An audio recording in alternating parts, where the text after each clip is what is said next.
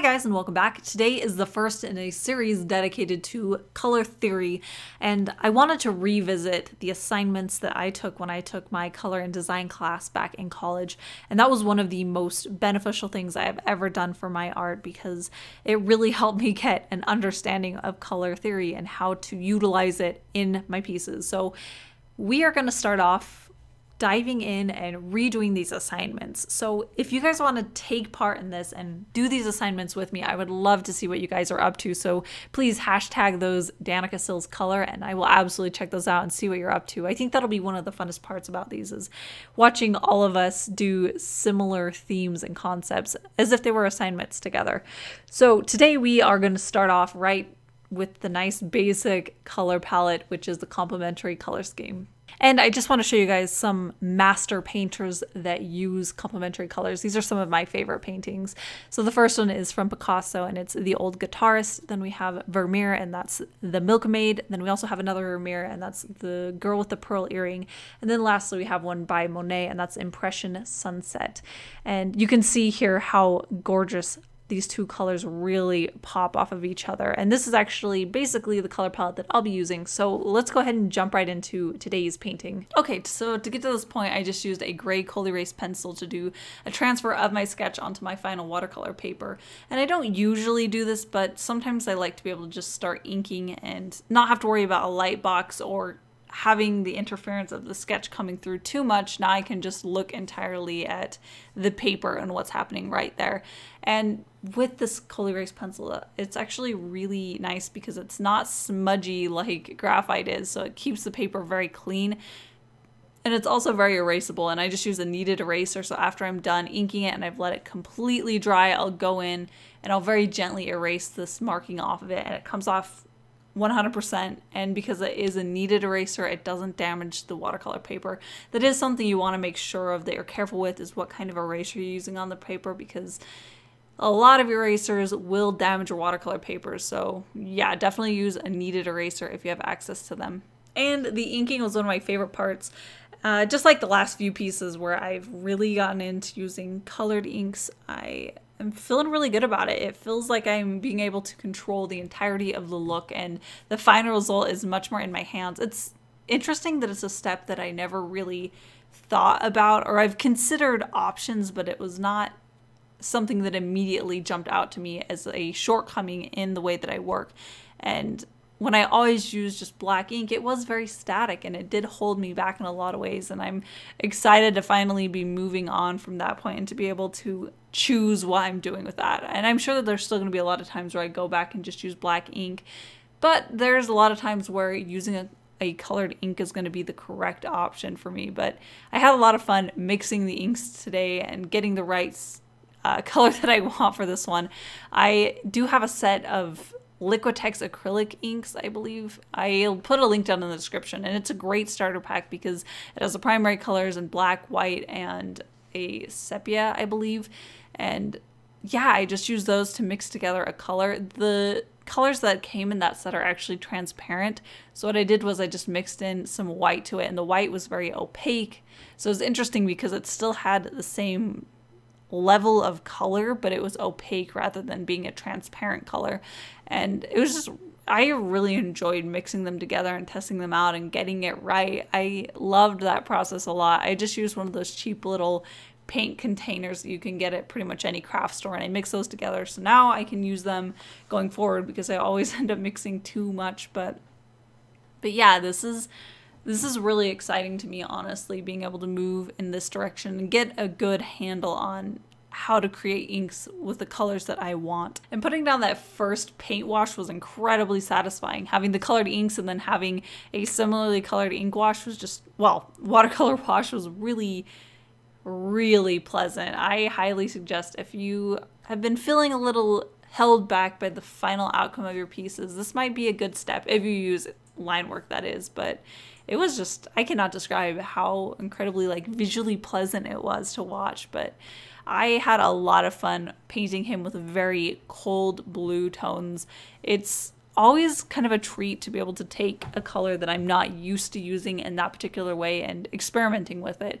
So for this one, since it was a blue and an orange color palette, I did want to make sure that there was variety in his skin color still, because that's what gives it life and interest. I ended up going with a little bit of a green hint for the shadows and for areas like the tops of the ears and the nose and the shoulders where there might be a little bit more blood circulation. So in a normal colored skin, you'll get where it's a little bit more of a warm red tone. I just pushed it a little bit warmer, but in the blue scale. So I think that actually worked out pretty nicely too, because it does mimic the yellow in the background where it's an orange color. Having the green tip a little bit in that direction rather than purple just helps it to remain more harmonious. So that's a little bit of a trick, is that if you want that color to have a similar color to the background like this, just tip it in that direction so they have that same color base. One thing that I wish I had done better actually is that I wish that I pushed the shadows more on his face.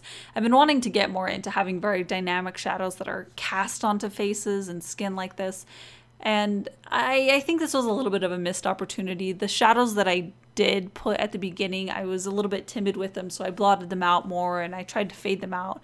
And it could have used more contrast in his face. I think that the biggest issue is simply that I was working on his face first, and then I did his hair after. And I did do some touch-ups on his face afterwards, but when I was doing the base of his face, it was compared to all white in the background. So it was hard to make sure that the values were where they needed to be. And that's a thing that I think I could get better at, is working on a piece a little bit more overall and building it up so that I can get the values correct for the whole piece, rather than overworking one area or not working enough but thinking it's done and then moving on to another. Because I think if I'm able to look at one area compared to another, I can get the values correct and get the colors correct. But that's one thing that it just, depending on the piece, sometimes I do better at, and sometimes other pieces I do worse at. But I think this one I did focus a little bit too much on refining his face before I really got any basis for any other areas on this piece done. And then I finally got to putting down the wash for the background. This is one of the steps that I should have done a lot sooner into the process, so I could make everything look the way I wanted to from the get-go, like I mentioned. But this was a really pleasant wash to do. Some of them I find that for some reason I struggle a little bit more, but I think the shapes that defined the edges of the background were more simple than they usually are for me, so I was able to get much smoother of a wash than I normally have to struggle with to get through. So that can actually add a lot to being able to get a very smooth look depending on how intricate your edges are. So really the most complicated areas were his hair, and that was very easy to go in with a thin brush and just pull the paint in and fill those areas in. So that is a big thing when you're working on getting very smooth flat washes, is just beginning to pay attention to the shapes and the edges that you have to fill in. If it's a very, very complex and you have to get in a lot of little crevices and then you have to go back to other areas, I sometimes will use Misket just to block that area off, and that way I can get a very smooth wash. But this one, since it's so small and pretty simple, I was able to get a surprisingly smooth wash pretty quickly and easily. And then I decided to actually leave the smoke effect white and then gray. And while I was painting this, I was debating whether I wanted it to be a yellow-orange effect, if that was going to be the thing that matched his eyes, but ultimately went with the orange in the background, and then this was going to be white with a gray border. I really just, when I was looking at it, I liked the stark contrast of it compared to the two colors, and being able to look at it that way pretty much through the whole painting process, I was pretty convinced that I liked that effect. I actually went in and mixed a gray ink for the outlines, but I used a brush that was just a little bit too thick, so there were areas where the border on that smoke effect was overpowering what I wanted it to look like. I wanted it to be a little bit more delicate and flowing, so I ended up going in with my white gouache and blocking in pretty much all the white area again, and just cutting into some of that ink work so that it does have a little bit more of a slimline effect. And I actually really love using white gouache in my watercolor arsenal. If you notice, every once in a while I'll pull it out when I'm using it, but it is a huge tube of paint now because I used up all of my other white gouache. But it's surprising how many uses I've found in my paintings. I 100% prefer it for any highlights that I want in a piece because it is water soluble, so it is way better fitted for the subject matter and for all the media that's happening below it, the watercolors, than say a white ink that's permanent. There have been many times where I put down my gouache and then have been able to use water and clean it up to the way that I wanted it to. And just that nice marriage between the watercolors and the gouache just really work well together. So I actually really recommend getting some white gouache and seeing how you like incorporating it into your watercolors and being able to use them for effects and for highlights, and even mixing a little bit of watercolor paint into them to tint them. But yeah, it's a tool that I've really grown to love and to need with my watercolor paintings. And that is it for today's complementary color palette for this painting. So if you'd like to take part in that and also do a complementary color piece, or if you've done one recently and you'd like to show me, please hashtag it, hashtag Danica Sills color, and I'd love to take a look at it. And as always, I do have the original available, so if you'd like to own this little painting, I have him available at my shop, and there's a link down in the description as well as in the end card that'll happen in just a second. And I do have free shipping for all orders, US $35 and over and international $75 and over. And I do post every Wednesdays and Saturdays, so I'll see you guys at my next video.